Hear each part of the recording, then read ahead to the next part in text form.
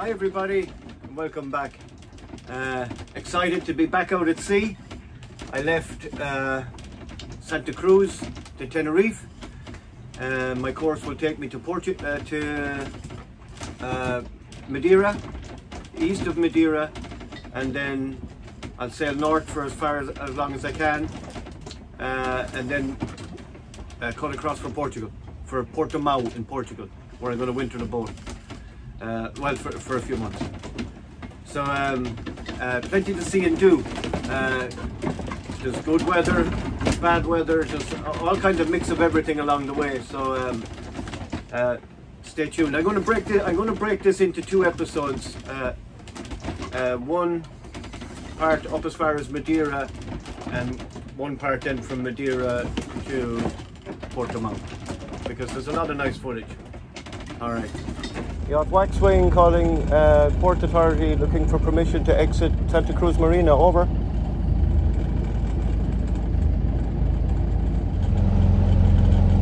It's okay, you have a permission. Do you call to channel 12, Tenerife Port Control? Could you repeat the channel? Over. Yes, you have permission, but you need to call channel 12, Tenerife Port Control. Oh, okay. Muchas gracias, señor. Okay, so.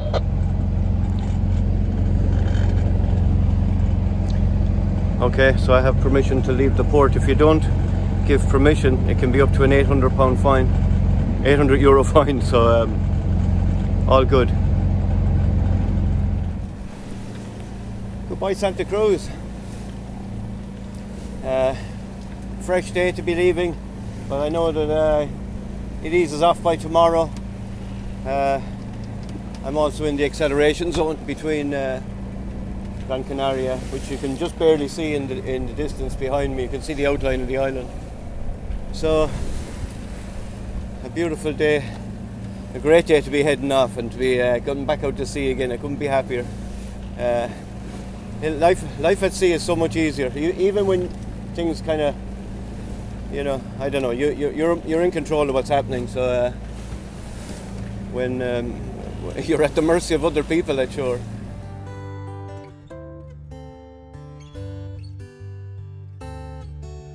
So here you see me preparing Waxwing to leave Santa Cruz Marina in Tenerife. What a beautiful location, a lovely time there. Made lovely friends along the way, really good friends. My friend Curtis, Kate and Roxy on Sailing Sweet Rook, and they made this video with their drone. So here I'm leaving the marina. Just beautiful, lovely staff, lovely friendly place. I sail out then through the commercial port, and then out to the open water, and then it's just myself and Waxwing against the elements for 800-900 nautical miles to Portimao in Portugal via Madeira. So it was a beautiful trip. I hope you liked watching the footage. Waxwing out.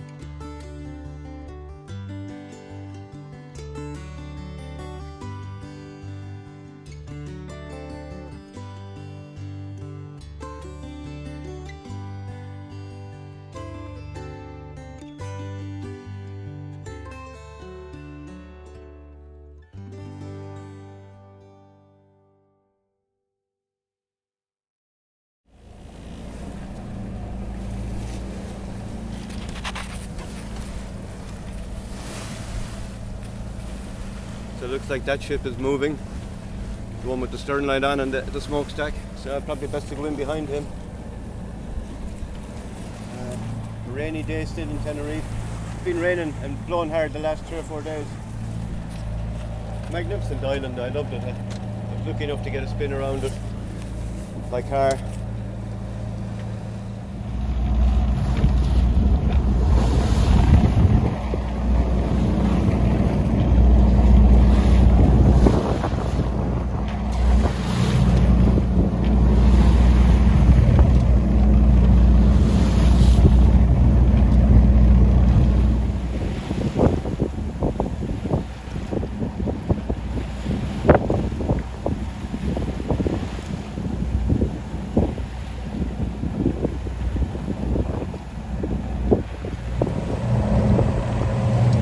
So flying along, and steering is A1, thank God, working perfectly.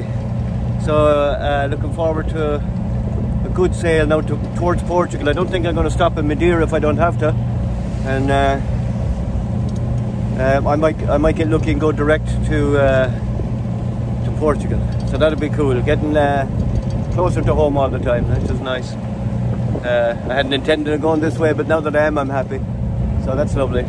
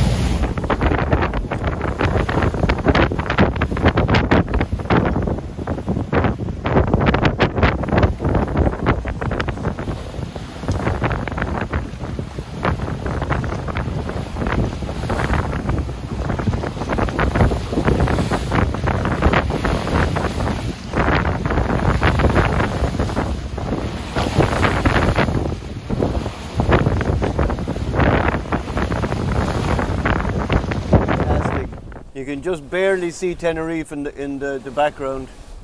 I thought I might be able to see the smokestack of La Palma, but you can't. It's a bit cloudy today, and so good fresh breeze. We're clipping along at 7 and 8 knots towards, well, slightly west of Madeira. There's going to be a big system coming along there in 2 days' time, so I want to get there as fast as I can. And catch that. It's going to push me towards Portugal. A bit of a gamble, but anyway. I didn't want to spend another week waiting in Madeira for weather. No, I can always stop there if I have to. But, so man, it's so good to be back out to sea. Everything working beautifully. Waxwing in a lovely groove, happy to be out. Let's have a look. Because I'm trying to keep her moving as fast as possible. I got full main up.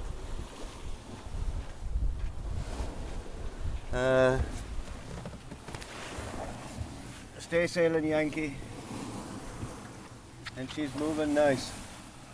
7, 8 knots into the wind. Happy days.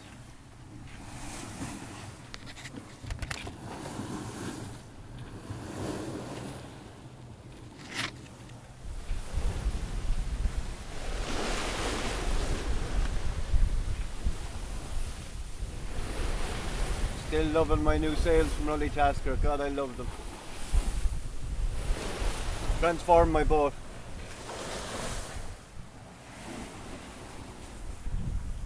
The trusted Aries sailing us along beautifully. Not a bother. Working away tirelessly.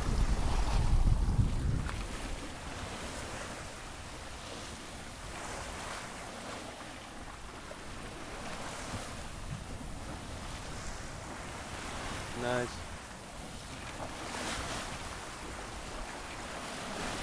$320 degrees. I'd like to be doing 340, 360, but that's as high as I can go. So not bad. Woohoo!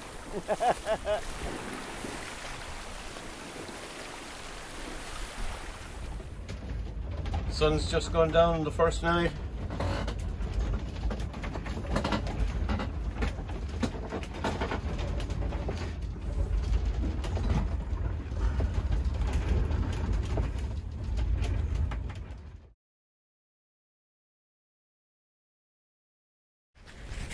So I come up on deck.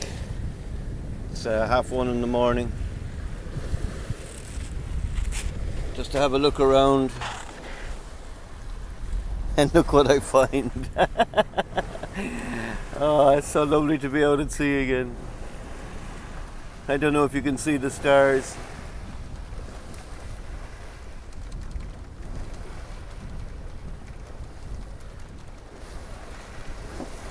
There's just millions of them. And of course the moon.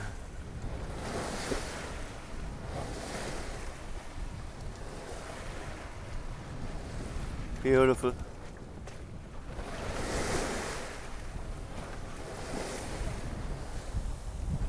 So everything working nicely with the steering, and I must tidy up the ropes.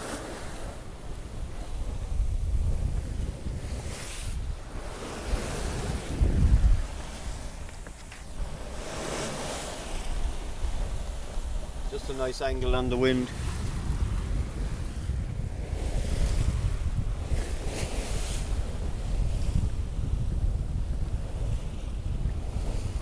I'm pointing up as high as I can go. Any higher and she'll slow or stall. So no, she likes this.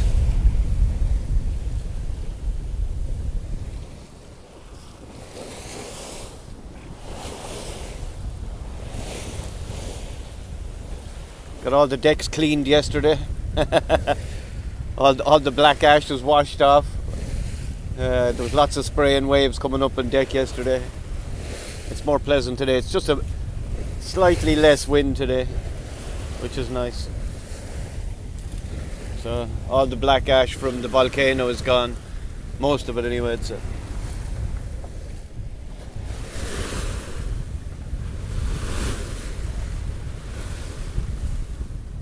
So after looking at the forecast, I downloaded over the satellite on PredictWind. I downloaded my today's forecast. So it looks like I'll have light winds tomorrow, as I knew before I left. And once I get through them and close on the south side of Madeira, I should pick up strong westerlies. It's a bit of a gamble, but it looks like a good strong system to push me. There's a west wind, so it's going to push me right to Portugal. Well, most of the way to Portugal, fairly fast, I would think. Whoa! A big wave just came over. I got a shower. So that's the plan. And after I'll probably run right through the islands between Madeira and the one to the right of it. I can't think of its name. I forget.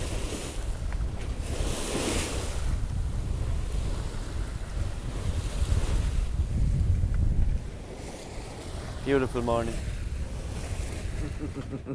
I had to come in and check the chart because it was annoying me. Porto Santa is the island to the east of Madeira. That's the one I was actually going to stop at if I was stopping. So I don't think I will be stopping. Anyway, so Porto Santo. Just got up, my alarm set, which is just as well. And this target here is called Club Med 2. He's coming up behind me at 15 knots, which is kind of scary.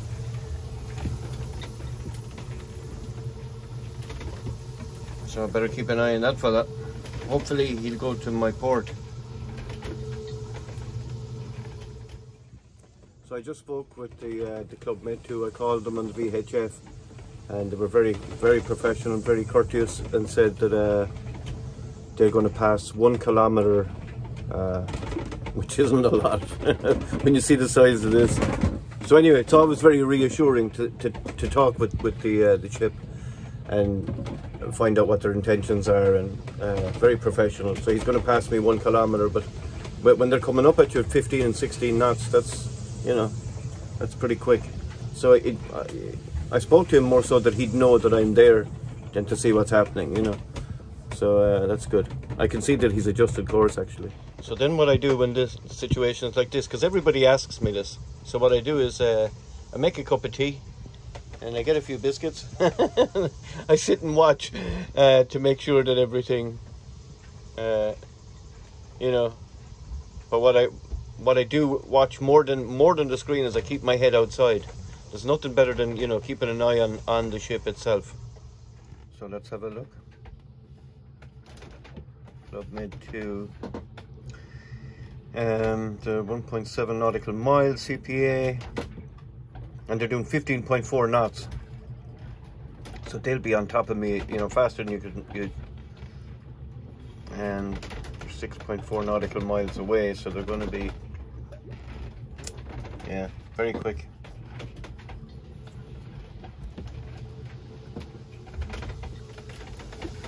I just noticed as well, 1:30 in the morning, and the things you'll be looking at. I just noticed as well, it's 4,400 meters deep here. That's pretty deep. 4,000. That's over 4.5 kilometers deep. That's what would happen now had I stayed asleep. And that's only the iPad alarm. The Raymarine alarm will come on very shortly now as well, which will deafen us. So this is the Clubmate 2. She's 1 kilometer to my starboard. Like a floating city. I don't know if you can see this on the camera. It's only just blurs. Oh yeah, you can. She's got 4 masts. She's a sailing cruise ship. And she magnificent. Look at that. A floating city. So that's why I called him in the VHF, because he wouldn't even notice a VHF. Beautiful moonlit night.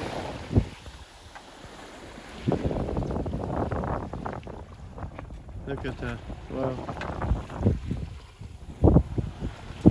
So anyway, very courteous captain, and you know, he said he passed me 1 kilometer, and that's what he is, exactly 1 kilometer.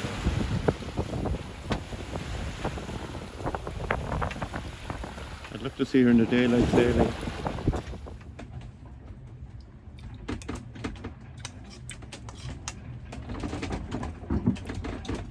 Just having my Weetabix. We're 40 miles southeast of Madeira.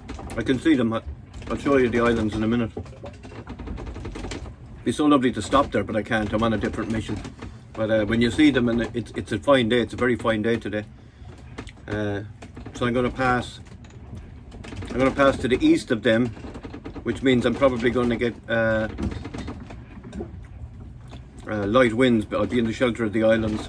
So I'm giving them a kind of a wide berth, but it'd be nice to see them at the same time. So here's the islands of Madeira, the main island of Madeira, and to the right of it, Porto Santo. Not sure if you could see them. I'll try zoom in. Ah yeah.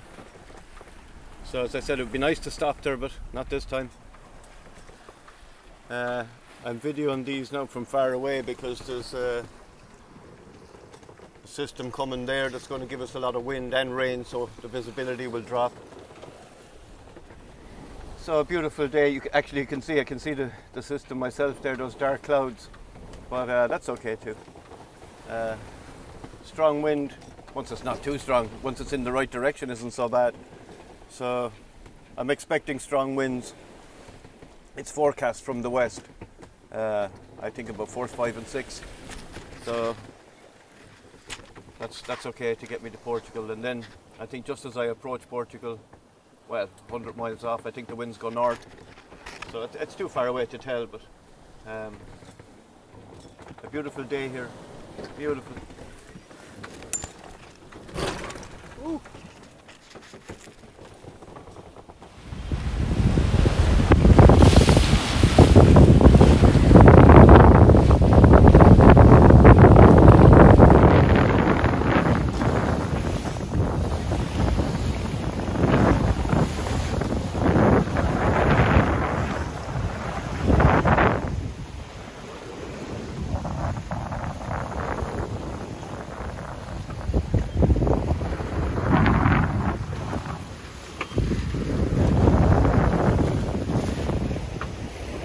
Madeira. My favourite seat in the boat. You can see, I don't know if it's too far away, you can see Madeira. The main island is in the background. That's I don't know, it looks beautiful. I'd love to visit it sometime, but there was a boat in trouble over there. There's a pan on the radio on the VHF that their gearbox was gone, a sailing yacht. I offered assistance, but I'm 5 hours away, believe it or not. That looks close enough, but it's 5 hours. It'll be upwind as well. But hopefully he gets a tow. It was a German man, I called to tell him I could hear his radio anyway, at least he'd know that someone can hear him. So hopefully he gets help. You'd hate to see anyone stuck at sea. Conditions have eased off. It's, I'll show you. I reefed the Yankee, which is the front sail. A lot of people ask me what the sails are. Obviously this is the main sail. The very front one is the Yankee. Sometimes I call it the Genoa. And the one that's rolled up, that's the staysail. So the wind piped up quite a lot earlier. I suppose it was running around the islands. You can see the islands probably better now. So I was doing 7 and 8 knots. So I'm still doing 7 with the Genoa or the Yankee furled or rolled in. Some of it rolled in. So conditions are lovely. The swell is down, probably because I'm probably in the shelter of the islands. You get quite a shadow from them, wind and waves. But hey, look at that! What? Can you see that? Like a pallet floating in the water. See it? Or a log? That's the shit now you'd be hitting.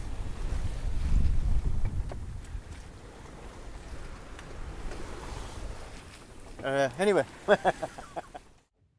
Yeah, after zooming in, it looks like a pallet or definitely a big long piece of timber anyway. You don't want to be hitting that at sea, definitely. It's actually amazing what you do see floating out here.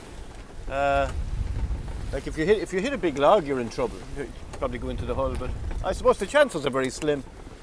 But you do see a lot of styrofoam and horrible old stuff like that floating around. I suppose the timber will eventually break up and it's biodegradable, isn't it? But anyway, I love sitting up here. I could sit here all day, all bloody day. And the weather is nice actually. It warmed up. It was 26 degrees today, so that's nice. And it was 30 leaving Tenerife, so it's quite hard to sleep in that. And you can't leave the hatches open obviously because you're going to get water in, and that's the last thing you want, the salt water inside. It never dries. So I suppose I don't have to tell you that I'm happy.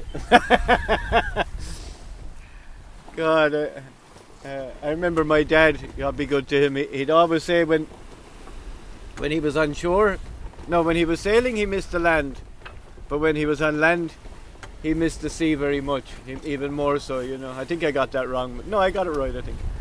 But there's something just beautiful about sitting here and being in control of your own destiny, you know. You got to work hard, you really do. You work hard and keep everything running right, keep checking, rechecking. I'm constantly going over things, checking this and checking that, or all the shrouds tight, or you know. But that's nice, and you give yourself every chance doing that as well, and you know. Now I do nap and take it easy as well, and I even think tonight, because it's after calming down, I might even watch a movie. I have a couple of movies, not many, and I might watch one, because after I get out of the shadow of the big islands, it's going to be quite windy the whole way to Portugal. It's going to be fairly, they're given I think 4-6 in that, so that's alright, it's behind me, but it won't be as comfortable as it is now. So that's this evening's update from the beautiful Waxwing.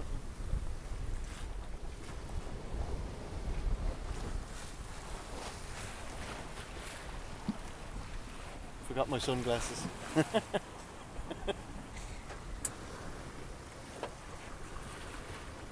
So, Portugal, that way. I'm going slightly north. I'm probably heading actually for Lisbon instead of Cabo de Vincent, because I'm probably going to encounter northerly winds